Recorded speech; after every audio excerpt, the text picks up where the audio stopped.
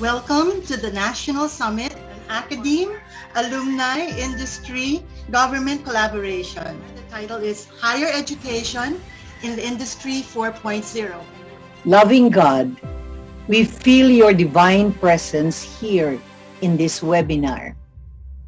Bless all our speakers, that they may become your mouthpiece in sharing progressive thoughts and opinions that will inspire our participants to work things out in applying learnings today in their workplaces for the good of all. As we continue with our journey in this summit, we see ourselves moving closer to the achievement of the objective we have set at the beginning, that is, to catalyze the transformation of the Philippine educational landscape in bridging the academe and industry gap. The fourth industrial revolution has changed the landscape of educational innovation. The exact impacts of such technologies on society and the planet is still unknown, but the fact that they will bring profound and rapid change seems all but certain. In the future, there will be a lot of changes in ways of teaching and learning, but the logic of education systems should be such that it is a system that conforms to the learner rather than the learner to the system. Sustainability at Globe is one of our practices at this point in time. The things that we do at the education sector contributes to the creation of a digital nation. It is widely known that the education sector is one of the most severely impacted by the pandemic. As a sector response, we supported the Department of Education in 3 key areas. First is to address the limited access to the internet. Second, we supported teachers with professional training to boost their confidence in delivering remote learning. And third, we helped address the anxiety amongst teachers, students, and parents brought by the pandemic by providing mental wellness programs. As part of our commitment to the education sector, we recently launched Go Learn. Go Learn is a unified initiative that brings together products, programs, and services that will empower the whole learning ecosystem.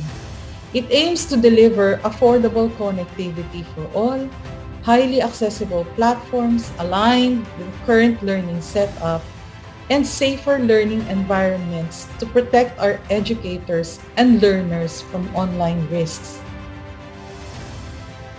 So the most affected sector during the COVID-19 pandemic, especially during the lockdown, this was the private sector. It's not the big schools, especially the small and medium-sized private schools all over the country.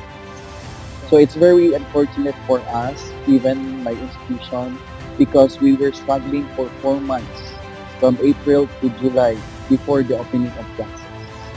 So we tried our best what to do, especially from the financial assistance to our teachers, considering that they are just earning a little.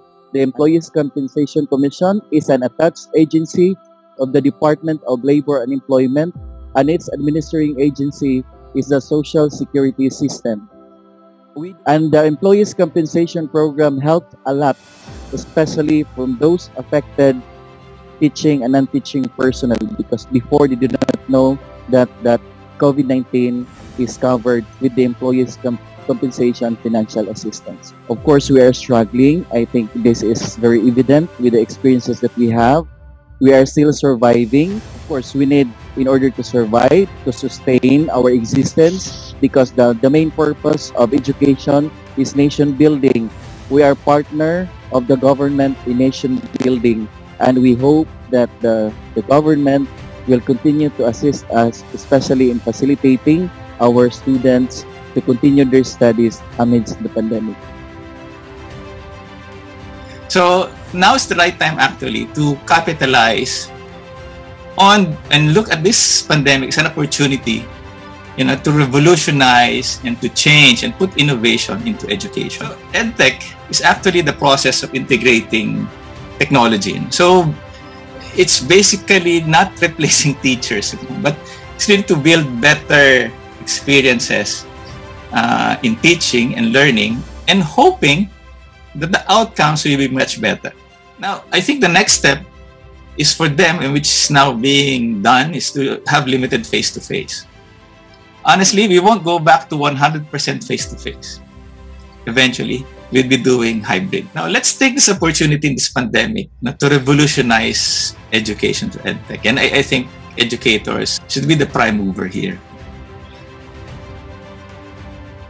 The Industry 4.0 is not only about the advancement of technology. It is all about making humans at the center of the situation. Technology should be there in order to serve humanity.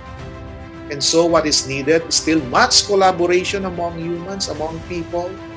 They should still learn how to empathize. It's also a time for the higher education institution to see the new role of liberal arts and humanities. It is the discipline of the liberal arts that will help us find meaning and deepen our understanding of a new situation of humanity wherein much is assisted by technology. Because IR 4.0 is not going away, because that is the future. We have to be able to keep up with the advancement. So whether it is the laws, the enabling laws that we need to put out there to mandate digital transformation in the country, the use of digital technologies, the creation of new modalities of learning, the creation of new curriculum that will allow us to keep up with the technology and with the times. So my parting words are, let's please collaborate. We can't do it alone. I look at the pandemic as a great reset.